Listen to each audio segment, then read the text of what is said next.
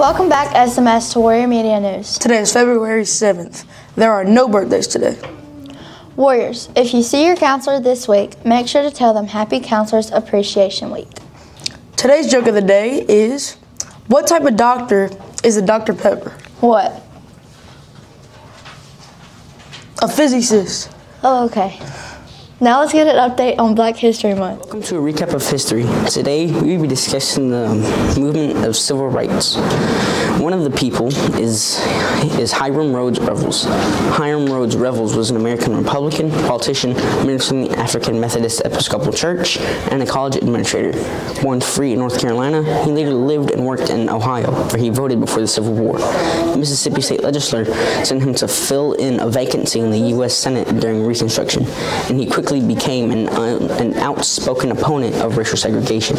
Although Revels' term in the Senate lasted just a year, he broke new ground for African Americans in Congress. We thank you for your contributions.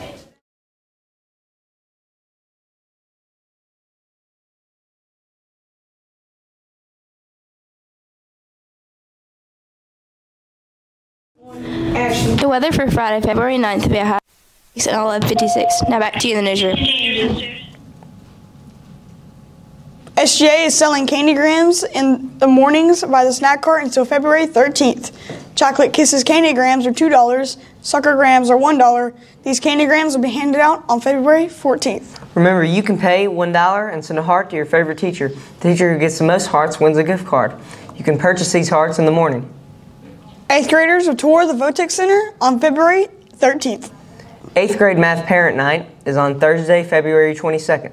Ms. Bernice Jackson from the Parent Center will host a parent night to review expectations for 8th grade math and discuss ways parents can help their children prepare for the upcoming state test. Beauty review participants. Just a reminder that practice is on February 20th at 5:30 p.m. The beauty review will be on February 24th at 6 p.m. in the high school auditorium. FCA meets every Tuesday morning from 7:15 to 7:40 in Ms. Spencer's room.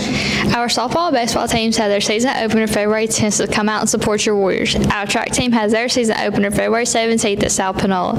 Our archery team has their season opener February 8th at Potts Camp. Good luck to all of our spring athletes. Now back to the newsroom. Thanks for tuning in. This is Warrior Media. Signing off. It's all right, 'cause I'm saved by love.